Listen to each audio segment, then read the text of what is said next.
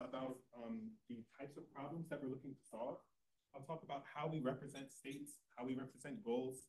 I'll talk about how we train our deep neural networks to generalize over goals. And then I'll talk specifically about how we specify goals with answer set programming. And then I'll talk about how we actually reach these goals. And in our research, we have realized that you can specify goals such that you have some non-monotonic behavior using negation as failure. And not only can this be computationally advantageous, but you can actually find more efficient solutions when specifying goals using negation as failure and using some kind of conflict-driven search. And this is inspired by work in, say, like SAT solving. And then at the end, I'll talk about future work. So first, let's talk about the class of problems we're looking to solve. And this is pathfinding problem. And so a pathfinding problem, the objective of pathfinding is to find some sequence of actions that form the path from some start configuration to some goal. And a goal here in this context is a set of states. And of course, we have preferences for paths that have lower cost. And a pathfinding problem can be represented as a weighted directed graph. And so you see here, the nodes are your states, the edges are the actions that you have available to you, and those transition between states, and the weights on the edges are your transition costs. And so if you start here at this green node and your goals are, say, getting to either one of these two states, any path here would be a solution, but of course you would have preference for some minimum cost path. So this path here is cost 3, which is just the sum of the edge weights. This one here is cost 4, this one is cost 4. You would have a preference for finding this path. And this is, any pathfinding problem can be represented as this weighted directed graph. Now, what are examples of domains? So pathfinding problems can be found all throughout computation, robotics, the natural sciences, and I would argue almost any problem involving computation can be posed as a pathfinding problem. So one example that we use a lot in my research is the Rubik's Cube. Here, the goal would be having all the faces be the same, and you start from here. You can pose theorem proving as a pathfinding problem. You can pose chemical synthesis as a pathfinding problem. You start from your building blocks, and you want to find a sequence of chemical reactions to synthesize a molecule. Of course, lots of problems in robotics, program synthesis, and even quantum computing. So a lot of people are actually building off of our research in quantum computing to synthesize algorithms for quantum computers. Now, pathfinding problems that people would deem interesting often have a lot of states. So for example, the Rubik's Cube, there are about 10 to the 19 configurations. For other puzzles that we investigate, 10 to the 62. For organic chemistry, I just asked a bunch of chemists how many molecules there are, and one person said 10 to the 60. So I don't think this number is actually known, but there are a lot, that's the point. And so of course, we're not going to be able to encode this entire graph. And we then have to assume, okay, what is going to be given to us? We can't get the entire graph. What are we going to be able to get? And so the first thing is going to be the action state, what actions we have available to us. The state transition function, I'm in some state, I apply some action, what happens next? The transition cost function, what is the cost of applying some action in some state? And we also are going to assume we have some goal specification language. And we're going to have some goal test function to say, given our goal specification, have we reached the goal? And so this is what we're going to assume we have. We're not going to have any information about how we're going to solve the problem, any hints that humans might have to solve the problem. We're just going to have the description of the problem. And our objective is to create a domain-independent algorithm that is given as an input the definition of the domain, some start state, and some goal specification, and it finds a path to a closest goal state. So that's what we want to create. Now, in research I did here during my PhD, we created this algorithm, DeepCube-A. And what DeepCube-A was able to do is, given a description of a domain, it trained a deep neural network to represent a heuristic function. What a heuristic function does is it maps states to the estimated cost to go, which is the estimated cost to go from some given state to some closest goal state via a shorter path. So it's estimating this. So you see here for each one of these nodes in the state, it has some heuristic value associated with it. It's not necessarily going to be the exact heuristic value. It's going to be approximately, hopefully, close to the true heuristic value. And you can then use this with heuristic search algorithms. So for example, A star search, you can just plug this heuristic function into A star search. And we did some modifications on A star search to take advantage of GPUs, but basically we're doing A star search with this heuristic function. And you can find paths to goals. And in the puzzles that we investigated, we looked at things like the Rubik's Cube, sliding tile puzzles, lights out, soccer band. And in the cases where we could verify this, we found a shortest path in the vast majority of these cases. We did this on the order of seconds, and we were able to scale up to, these larger sliding tile puzzles, things like that. And this is essentially one algorithm, this DeepCube algorithm. And this is actually still up. So if you go to this website, you can actually scramble the Rubik's Cube and see it solve it. So this is still up. And this is the paper that we published in Nature Machine Intelligence. Okay. So there are a lot of limitations with this DeepCube algorithm. One, the goal is predefined. So you have to know what the goal is before you even start training your deep neural network. So if you want to change the goal, you have to train your deep neural network again. And training could take between like a day and 2 days. So this is going to be very inefficient. Now, there are methods such as hindsight experience replay that we have exploited for other applications of DeepCube. And this can allow you to generalize over goal states. But this assumes that you have to know what the goal state actually is. So say, for example, you're trying to synthesize a chemical that has some properties. You can maybe specify the properties that it should have or should not have, but you might not know of a molecule that meets these specifications. And so this does not give you the ability to specify a set of states and find a path to some currently unknown goal state.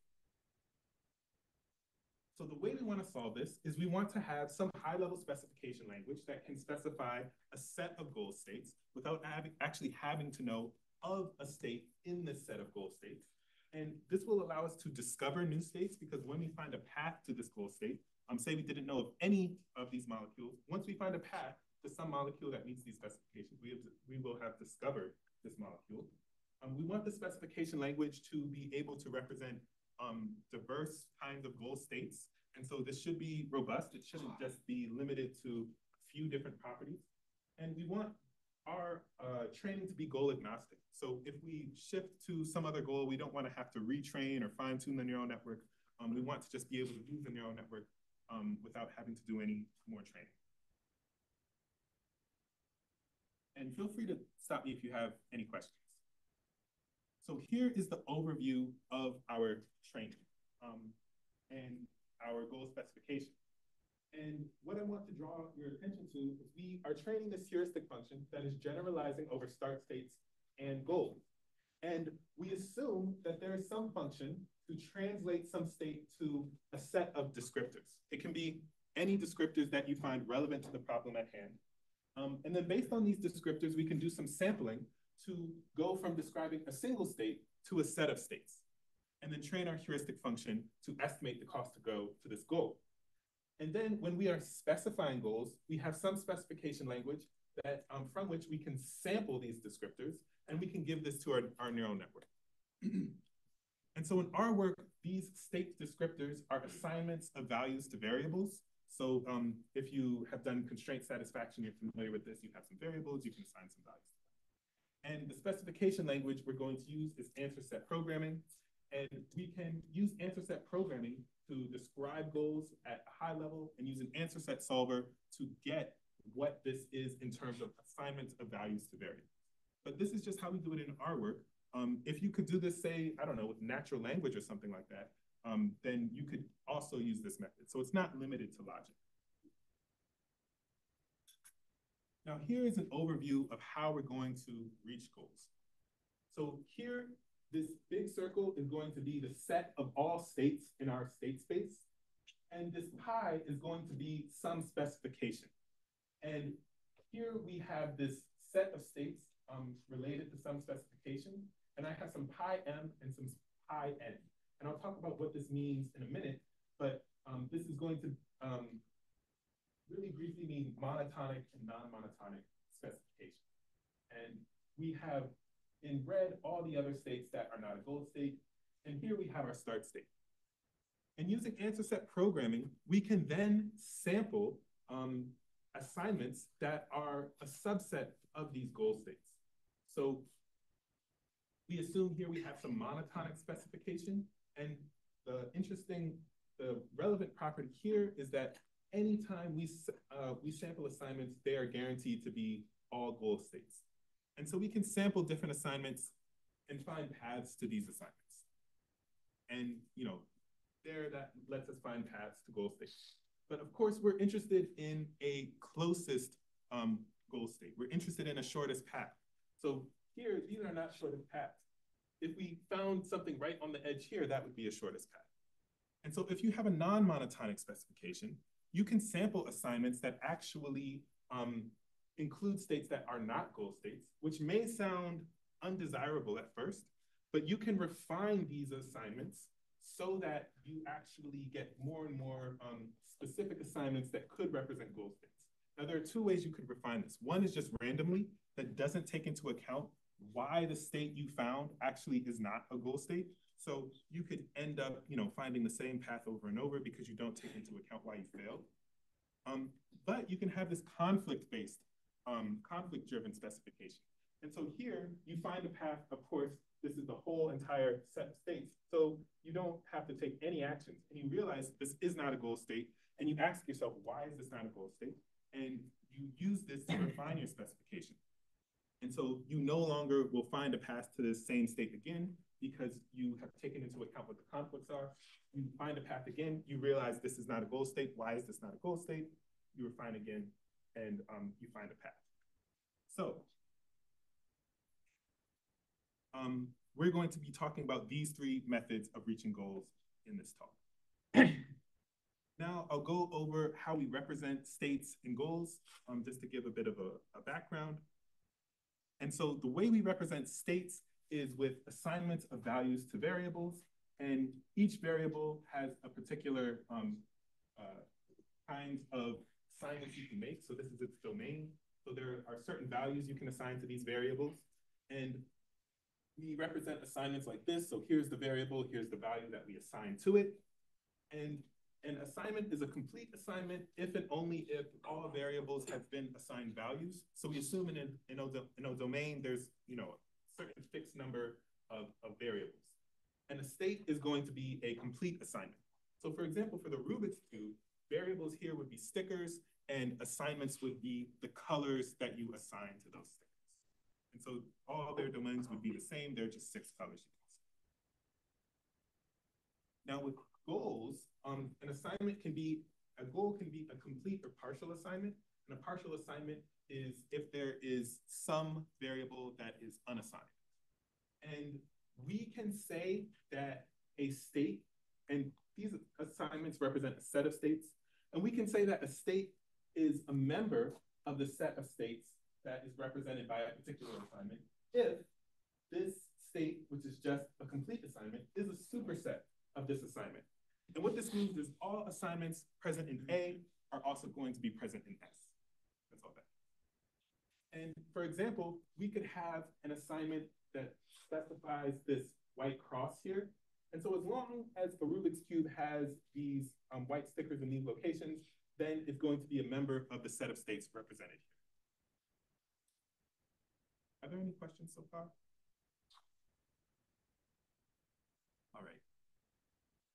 Now this, of course, imposes a generality relation. So we can say that A1 is a generalization of A2 if and only if A2 is a superset of A1. And this entails that the set of states represented by A2 is a subset of the set of states represented by A1. And this will be relevant when we're specializing these assignments during search. And we can say that something is a strict generalization if this is a strict subset. Now, this doesn't necessarily mean that this relationship between the states holds, that this is going to be a strict superset. but this is a strict generalization. Okay, and so given this, what we then want is some specification language where we can describe, say, a cross pattern, and then sample assignments that meet this specification. For example, we'll have this white cross, that's a cross pattern. You could have a green cross, so on and so forth. And so now we just need a specification language that can do this. Now, before we get into the specification language, we're going to talk about how we train our deep neural network to estimate the distance between some state and some assignment, which represents a set of states.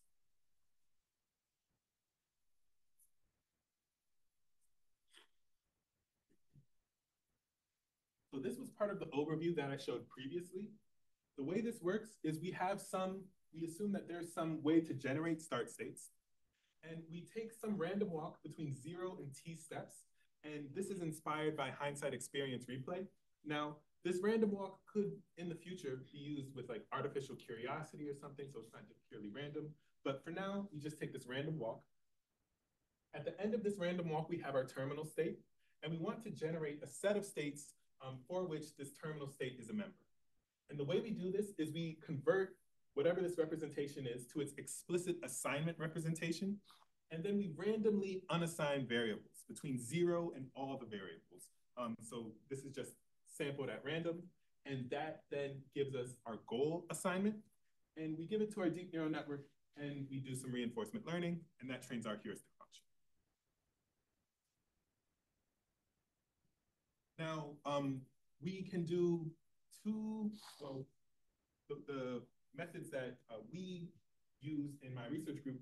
One is approximate value iteration. So you're just training your deep neural network to estimate the cost to go from some state to some goal. You can also use Q-learning. So this is training your deep neural network to estimate the cost to go from some state to some goal when you commit to taking a certain action. So you can do Q-learning as well, and there's some advantages to doing this Q-learning with the search. But basically, this reinforcement learning update is here in green, and we train this using some mean squared error. And so here we have our transition function, here we have our transition cost function, and this is just estimating our cost to go, and it's comparing it to what the neural network says and doing the update. And then we use this with heuristic search. And so with A-star search, what this does is this maintains a search tree where nodes are states, edges are actions, and it explores nodes according to their priority. So you have their priority queue that's associated with this cost. And this cost is just an estimate of the cost, total cost of a solution when going through a particular node. So here is the cost to get from the start node to the current node. And here is the estimate of the cost to get from the current node, the state associated with the current node, to a closest goal state. And so that's how A-star search does its expansion. There's some theoretical properties we're not going to get into. But then this terminates when a node associated with the goal state is selected. So that's how we find paths. Another way of doing this is with Q-star search. So this is some work coming out of my research group, as well as in collaboration with Roy and other people. And the Q-star search exploits the structure of the DQN. This isn't like too relevant to this talk, but this, I just want to make it, I just want to note it. And there's a funny story about this Q-star search because there was some thing about OpenAI coming up with something called Q-star. And my co-author on this paper joked on Twitter that OpenAI is like building off of our work and we did it first. It was like a joke. And it actually kind of blew up and Elon Musk responded to it. And then there were like all these videos saying like, oh, you know, this is what Q-star is. And I don't know what Q-star is, but I just thought it was funny. Okay. So any questions? So before we talk about the integration of answer set programming, we want to know how well our method is able to find paths from states to assignments. And so we are going to generate between, for different domains, 500 to 1,000 start and goal pairs. And the goals are going to be assignments. And we also have randomly generated assignments. So these assignments could actually specify just an entire state, or it could specify, the entire set of states. So if you have an empty assignment, so these random partial assignments are also generated. And we have a time limit of 200 seconds to find a path. And we compare this to DeepCube. And so this is just for the predefined goals. We compare this to these classical planning techniques, in particular the fast downward planner. And this assumes that you're given your transition function in this first order logic language. And so our method does not just assumes this transition function is a black box. You don't need to be able to actually write it out formally. But here, this assumes a particular way for you to write it out. And it has different kinds of heuristics that can automatically be constructed. And it uses this with some kind of A-star search. And then there are these pattern databases that enumerate all possible combinations of subproblems and use that to create a heuristic and use it with a variation of A-star search called iterative deepening A-star search. And this is also particular to some predefined pattern databases. Okay, so we have this big table. First, this is split up between the canonical. So for example, for the Rubik's Cube, we have the canonical goal state, and we have just random assignments. And of course, for the random ones, we can't use DeepCube. We can't use the pattern databases because they don't generalize. And what we see here is that the DeepCube A sub G, so this is the one that generalizes over goals, is generally on par or maybe a little bit worse than DeepCube A, so for the canonical one. And I believe this is because the function that it's learning is more complex because it has to generalize over goals as well. It's not just specific to one particular goal. But of course, DeepCube A, we can't use it for just any goal. And when we're just comparing this to any goal, we see that DeepCube A solves many more than these classical planning techniques. So for example, for the 24 puzzle, these classical planning ones solve like at most 26%, the DeepCube A solves 99.6%. So DeepCube A is able to generalize and it's able to find solutions. And when it does find solutions, it's usually via a shorter path than other methods. So this is the one we're going to use going forward, not just because we came up with it, but because it performs better than other things. Okay, so now let's talk about how we specify goals with answer set programming. I'll give a bit of an overview of answer set programming. And so an answer set program is a first order logic program that is composed of a set of logical rules. And any answer set program defines a set of stable models, which is also known as an answer set. And I'll talk about what a stable model is in a bit. And so the rules are of the following form. We have these implications, and you can have these positive or negative literals, and negative just has this negation in front of it. And this has the closed world assumption, so it's using negation as failure. It tries to prove something. If it fails to prove it, then it just assumes that it's false. So that's the negation as failure. And this implication, of course, is true. So the body is true if and only if all the literals are true. And then this implication is true if and only if one of these two things holds. If the body is false, then it's vacuously true. But if the body is true, then the head also has to be true in order for the implication to be true. So this is just some first order logic stuff. And there are particular kinds of rules that are important. One are facts, and these have empty bodies. So the head is always assumed to be true. Headless rules. So this is assuming that the head is false. Therefore, the body also has to be false. And in practice, these are used as constraints. So if you are saying like something like this can't happen, you could use a headless rule. And then choice rules. So if the body is true, then 0 or more of the atoms in the head can be added to the stable model. So for example, if the body is true here, we could add none of these, one of these, or both of these. Okay. So what is a stable model? Well, a stable model is a set of ground atoms, and an atom here is just a predicate with some arguments, which none of the arguments are variables, all of the arguments are constants. So that's a ground atom.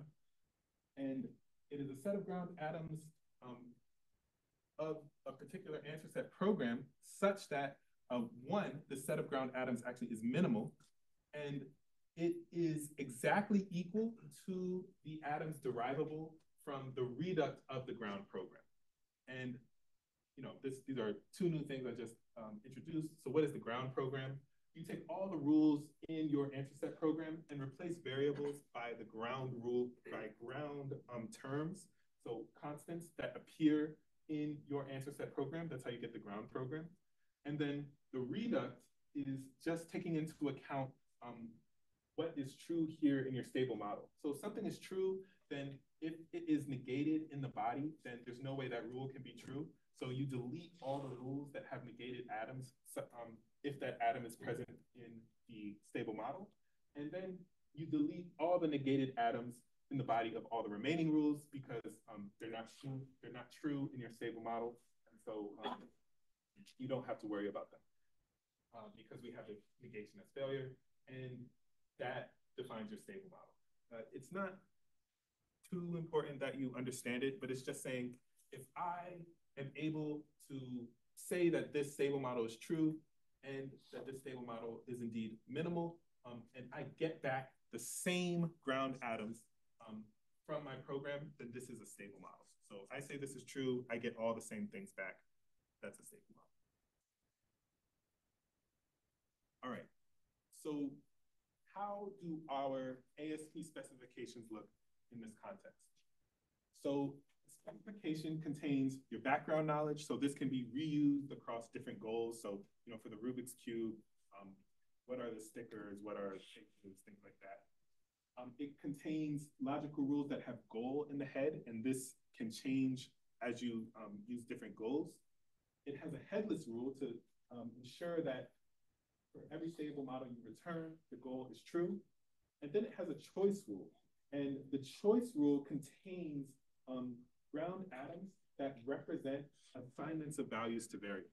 So for example, I can say this white sticker is at index 0. So this is assigning at index 0 this white sticker. And so this represents the assignment of values to variables. And here I'm going to represent this as the set of all possible assignments that can be obtained from a specification. And I have this two terminology here. So one is a candidate state, and it is a state that is a superset of some assignment that can be produced by your specification. And a goal state is actually a member of, it's actually an assignment that can be produced by your specification. And the candidate state and goal state is going to be relevant when we talk about non-monotonicity.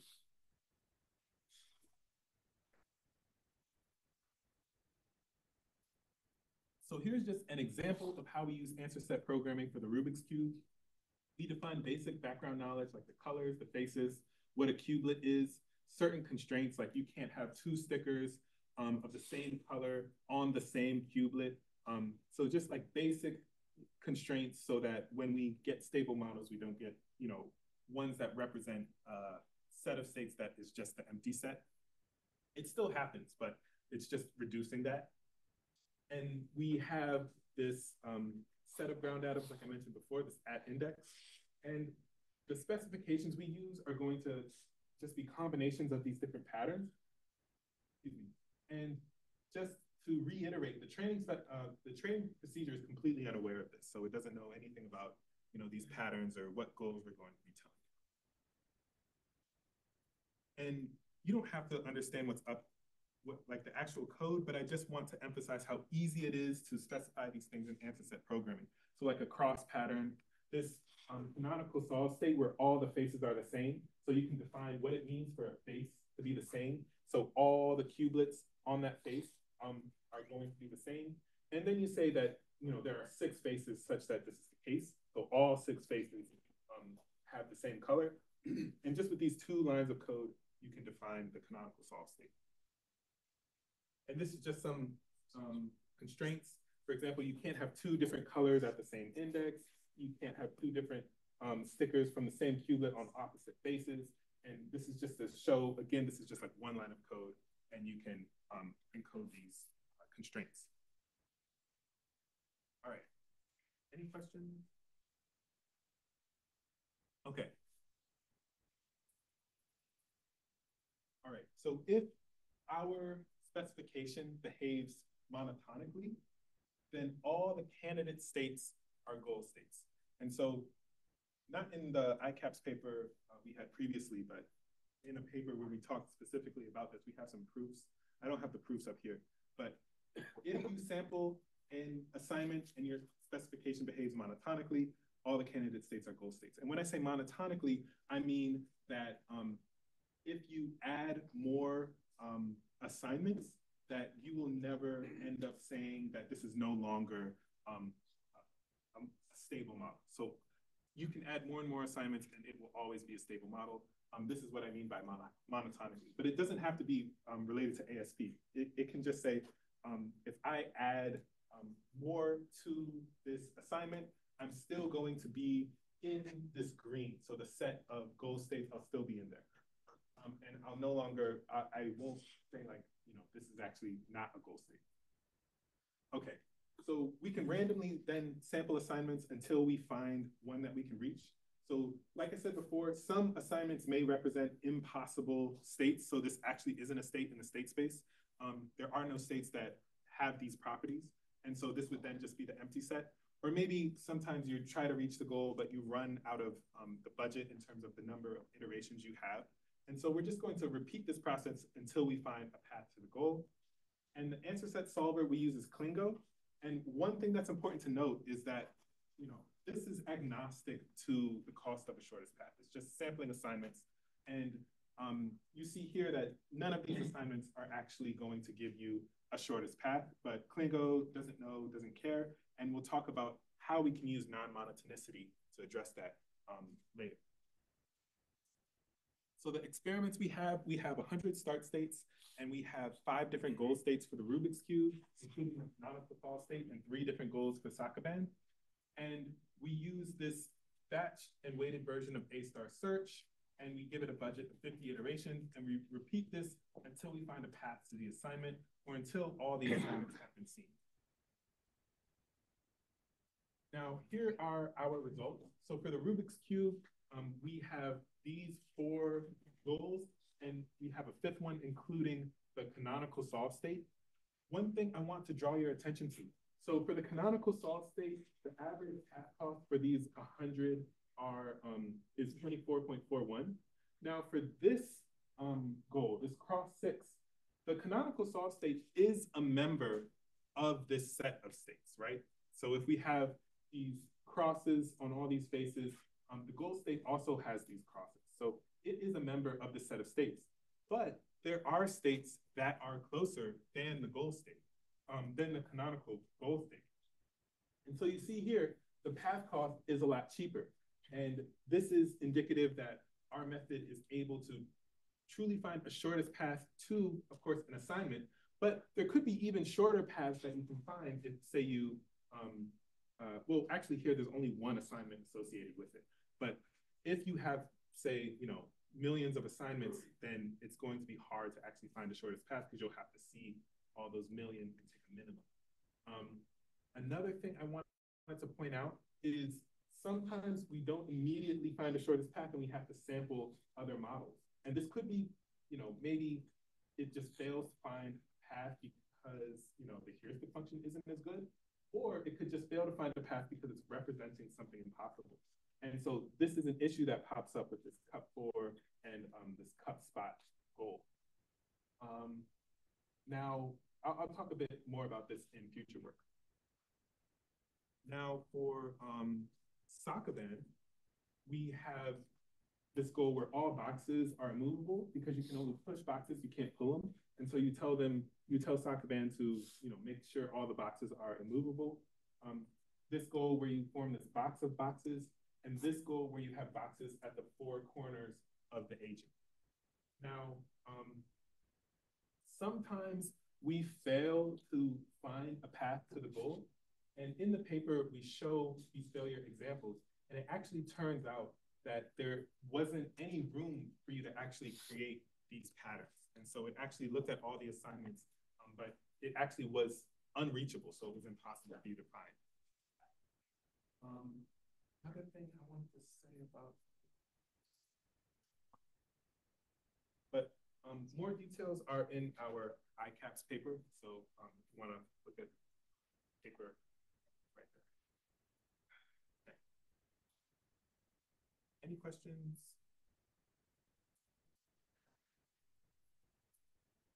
Now, the last thing I'm going to talk about in regards to reaching goals is handling non-monotonicity. Now, because we have this closed world assumption, we use this negation as failure, and therefore we can have this non-monotonic behavior.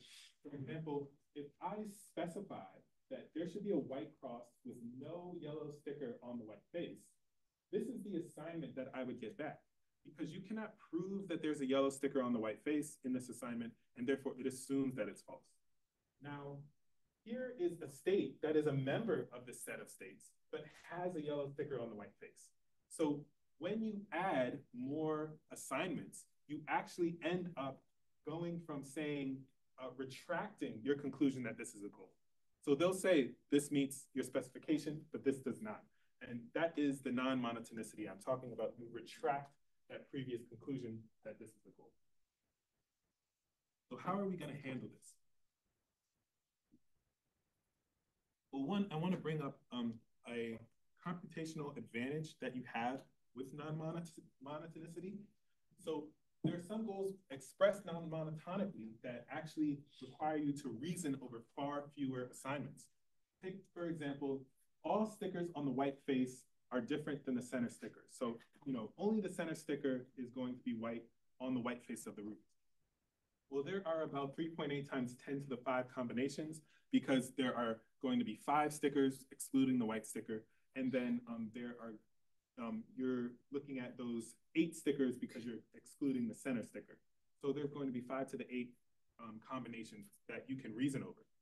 Now, you can specify the same set of goal states using this non-monotonic specification.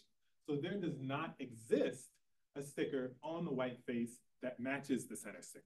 Now, there's only going to be 8 here, because you're negating this statement that there exists a sticker on the white face that matches the center sticker. So the only color you care about is white.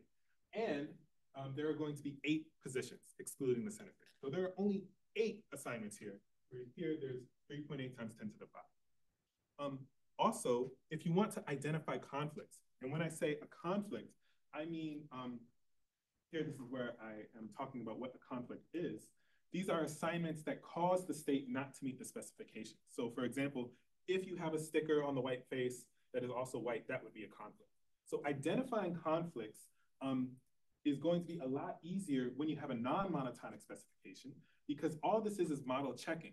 So if you realize that this is not a goal state, you're just checking this unnegated portion of your specification and saying, is this true? And when you have a disjunctive logic program, this is in OMP. But if this was for a monotonic specification and you wanted to do this, well, you would have to say, is there some assignment that is a superset of the current one, such that you could actually find a goal state? And this is solving, and this is an NP to the NP. So it's easier to check when you have this non-monotonic specification. Okay, so to actually handle this, what we're going to do is we're going to look at the terminal state, and we're going to find a conflict. So the first one actually doesn't care about the terminal state. We just randomly add more assignments. So we randomly specialize the assignment. And then here we have this conflict-driven specialization, where we find a conflict and then make sure this conflict can't appear in the specialization of the assignment. So that will, remove that goal state and any other related goal states from your set of states that you could possibly observe. And so up top is what we had, the results that we showed previously. Here is this random specialization. It doesn't care about this black point, so this is going to be your conflict. And then here, the conflict here is going to be this black point, and the specialization won't include it. Here, this terminal state here is going to be your conflict, and the specialization won't include it. And this is going to be the conflict-driven specialization. All right, so we then combine this with a branch and bound algorithm. And what we're going to be doing is we're going to be sampling assignments, finding paths, and updating our upper bound if we find a cheaper path. And a couple notes here, I could have, given a specification, thousands, millions, who knows, assignments. And so I don't want to have to list them all to do this branch and bound search. And so we limit the number of assignments to, say, 10. But if there are potentially more assignments, we put it back in the queue. So we have this complete search algorithm. It's not going to be incomplete. It's going to prioritize these nodes based on the number of assignments that have been made. So the more assignments that have been made, the higher priority it gives it. And this is because the intuition here is that if you have more assignments, you're potentially closer to finding a solution. It's not always going to be the case, but that's just the intuition. And you can hopefully find an upper bound quicker by prioritizing things this way. And then you can ban assignments. So if you realize that any state in the set of states is not going to be of use, you can just ban the entire assignment. And this is done in the case where a path can't be found. So if you can't find a path to this set of states, obviously no subset is going to be useful. We're assuming, you have this deep neural network. It's not necessarily going to be the case, but that's what we assume. If the lower bound is not less than the current upper bound, then nothing inside that set of states is also going to be less. So, assuming you find the shortest path, so we ban that assignment. And if you find a path to a goal state, we assume that it's via a shortest path. And so no specialization of this is relevant. Okay. So the experiments, we have 100 start states, and we have a variety of different goals that are expressed both monotonically and non-monotonically. We have a patience to wait for the upper bound to improve. We set this patience to be 5 iterations, and we give a 500-second time limit for each state. All right, so what are the specifications we have? So for the Rubik's Cube, we have the specification that all of the center stickers on the white face, should not be white. This is the same as saying there does not exist a sticker on the white face that is white. That is the same as the center sticker, meaning that it's not white. We have for the 24 puzzle that the sum of the first row 0, should be even. This is the same as saying the sum of row 0 is not odd. And then we have the sum of all rows should be even, or there does not exist a row whose sum is odd. These same set of goal states. Now, what you can see from this table is that using the conflict-driven specialization, we find shorter paths. Excuse me. In all the cases, significantly shorter. So for this Rubik's Cube, on average, it's 11 if we don't use the if we use the monotonic specialization. But the monotonic specification. But here, if we use the non-monotonic one with the conflict-driven approach, it goes down to 1.2.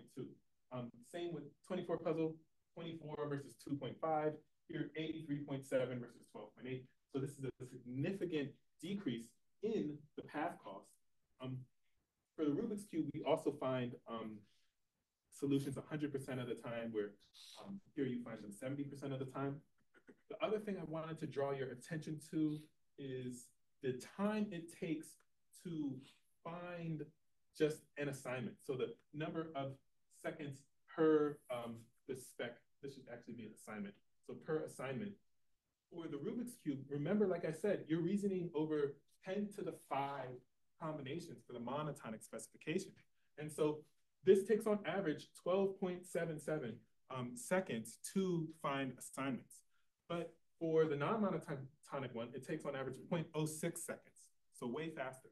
It's also way faster to find paths because you have this non-monotonic specification, which initially is going to be the set of all states. So to find a path is quick.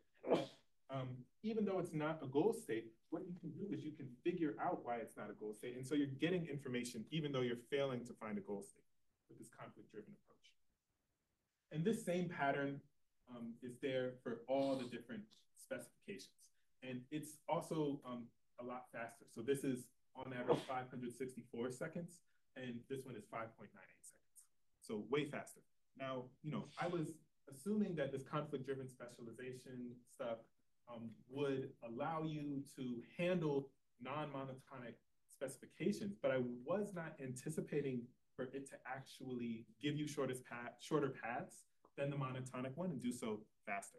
So this is a workshop paper that we have coming up at ICAPS, and this is going to have some theory and some to give you some intuition for why this is.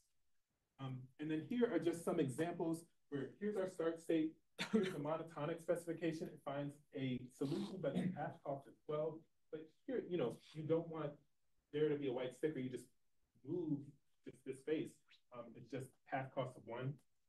Here you want all of the rows to sum to an even number. For the monotonic specification, it does this, but the path cost is 93. But here, the path cost is 4, and it just requires like moving this 3 up here. No, wait, moving this blank down here and just moving a couple other things around. Oh, sorry, moving this blank up here. And that's what it does, path cost of 4. Okay. So now I'll go over some future work. So one, we saw with some of these assignments that were generated, they actually represented unreachable goals. So the set of states was the empty state. And one thing we could do is we could train our heuristic functions with random mutations of these assignments. And this could generate some impossible assignments. And the cost to go that the heuristic function will learn, in principle, it's infinite. But of course, the heuristic function is going to learn, something that's just higher than, the states it usually receives. So maybe for the Rubik's Cube, it learns, a cost to go of, say, of 100. And so we can filter out these based on, some threshold. And so, this can help. Another thing is if we had more domain-specific information, we could reduce the number of assignments that get returned that represent impossible states. But of course, we want to keep the domain-specific engineering to a minimum. And so one thing we could do is we could use inductive logic programming to actually find constraints automatically based on states that fail. So if we search and search and search for a path and we're not able to find the path, we can assume, we might not be able to prove, but we can assume that this assignment represents a set of impossible states and use some inductive logic programming to figure out why. Now, here we are using answer set programming to generate assignments. And so one might then wonder, what if you just gave the specification in first order logic to your neural network directly? And so therefore we could actually not actually have to use answer set solvers to find assignments. We just give the actual logic program to the neural network. So some pros of this is you don't have to take the time to find stable models. We saw that sometimes that stable model solving process can be very slow. And the deep neural network would implicitly learn to handle this negation as failure. But some cons are that this is going to then be language specific. So one benefit I think of our method is it's agnostic. You can switch out answer set programming for anything that gives you assignments and it will work. You don't have to retrain your neural network. But here, this means that if you change your language, you're probably going to have to retrain your deep neural network. It could put more burden on the deep neural network because multiple stable models could mean that the deep neural network has to do this work that the answer set solver would have had to do. And so maybe it needs more parameters or something to do that. And training can be more cumbersome because you have to take into account what your specification language actually is, whereas previously training was agnostic to that.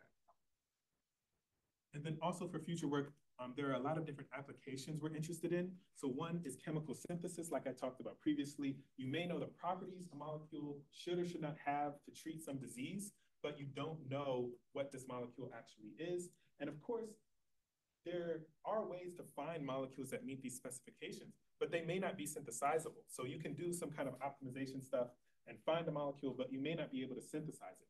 But here, if we use this method with DeepQA and answer set programming, you could actually make sure that the molecules you find are synthesizable by construction, because you'll be actually just finding a path to that currently unknown molecule. Quantum circuit design, you can describe what an algorithm should do without knowing about what algorithm implements this. Manufacturing, you may know the details of what you want to manufacture without knowing the low-level steps of how to manufacture it. So that's just some examples of applications that we're interested in. And then here are my students that are working on this. Some of them have papers at this ICAPS conference. And yeah, so thank you to my students, very smart, hardworking students. And are there any questions?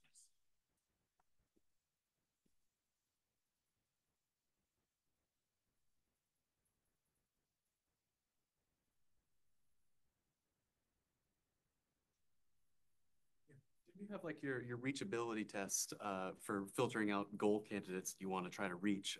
How much of an issue is it that like your heuristic function is being trained? So like maybe early on you might prune some goal candidates that you seem to be not reachable, but maybe it was just because your heuristic function just wasn't good enough to actually reach it at that point. Do you have to ever go back and look at the band states or sets of goal states and reevaluate whether or not they're actually reachable? That's a great question. So if we are training our neural network with some assignments that are not reachable, we actually don't have to explicitly ban them.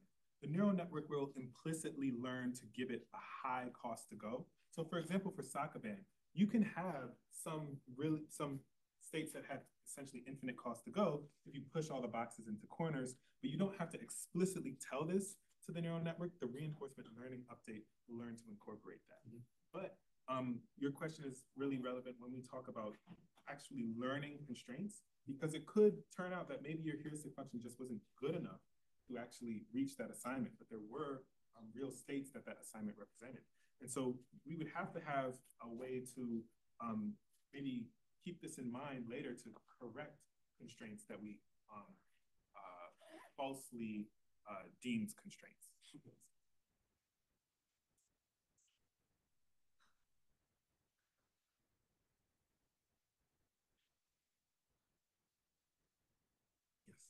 So you're progressively refining the set of potential candidate goal states, you know, for your training curriculum of your search algorithm. But it's still like you're refining that set, but when you generate new training goal states to try to reach, that's randomly sampling in that set of valid goal states, right? Like it's random. Are there any algorithms you've considered or potential ideas you've done to have like a prioritized sampling, either some kind of neural network heuristic of like what could be a more interesting goal state to sample from, or maybe something more principled? I'm not sure, but yeah, is there any more principled algorithm for within that set? What's a good guess of what to try next? Have you thought about anything in that direction? Yes, that's a really great question. So imagine, and I think that there probably are better algorithms out there, but like I said before, Klingo doesn't care. But imagine, you are using your deep neural network with Klingo, combining it with the answer set solver. That's possible. Another way that you could do this is you could, start from like just this empty assignment and then iteratively add assignments, but doing so such that your neural network is actually prioritizing which assignments you make based on how close they are. But the issue with this would be you may end up in a scenario where the assignments you added result in just only non-goal states. But in order to check that, you have to use your answer set solver. And this is NP to the NP, like I mentioned before. Whereas when you have this negation as failure, it's co-NP. And so a way to do that maybe would be combining your neural network, which learns which assignments represent, impossible goal states, so you don't have to use your answer set solver, and then progressively make these assignments. Like use a combination of what you think might be a very short path to goal state, and also a second value function for just like, is this a valid goal state to actually suggest? Yes, yeah. Something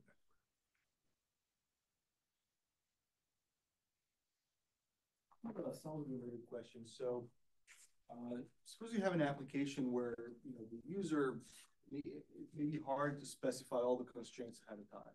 So you specify some, you find a solution, you say, actually, it's not a solution because it violates this constraint. It almost looks like you can fit that into your existing algorithm and have that user in the loop. Would that work? Or? Yes, that's a good. I was thinking something related to this, but you may realize when it finds a path that it actually has some property that you don't want. And you know, the benefit, like I said, with this answer set programming is it's really easy to write that. But yeah, you could have this user in the loop thing where you modify this green part here and say, actually, you know, this chunk is not going to be a goal state. And maybe you could do it such that you find solutions faster than if, you know, you just started from scratch. Yeah.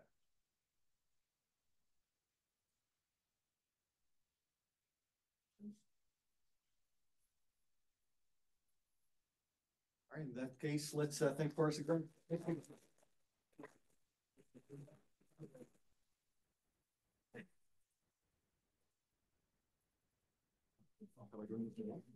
I'm gonna go straight to the library.